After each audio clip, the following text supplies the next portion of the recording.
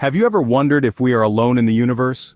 This timeless question has fueled our curiosity, propelling us into the vast expanse of space in search of other life forms. What if the answer was closer than we thought? Since the dawn of the space age, NASA has been at the forefront of answering this question. With missions like Voyager, Mars rovers, and the Kepler telescope, they've probed the cosmos for signs of life. Yet there was always something missing. Something that would indisputably prove the existence of extraterrestrial life. But now, imagine the unimaginable. An extraordinary spectacle in the cosmos had been detected: city lights on another planet. This breakthrough was made possible by advanced telescopic technology and the relentless dedication of our finest scientists. The initial discovery was met with disbelief, the data double, triple-checked, the tension palpable. Yet as the truth dawned, the disbelief turned into awe.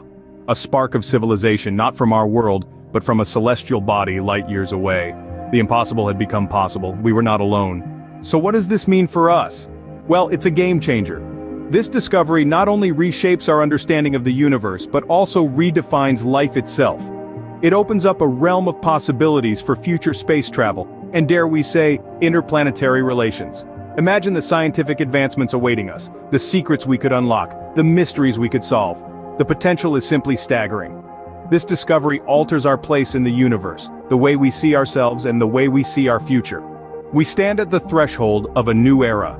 As we venture further into the cosmos, we're fueled by the potential of making contact with extraterrestrial life.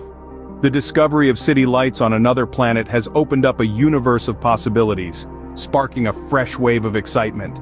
Yet we face challenges too: the vastness of space, the unknown, the sheer logistics of interstellar travel. As we gaze at the stars, we no longer wonder if we are alone. Instead, we wonder, what's next?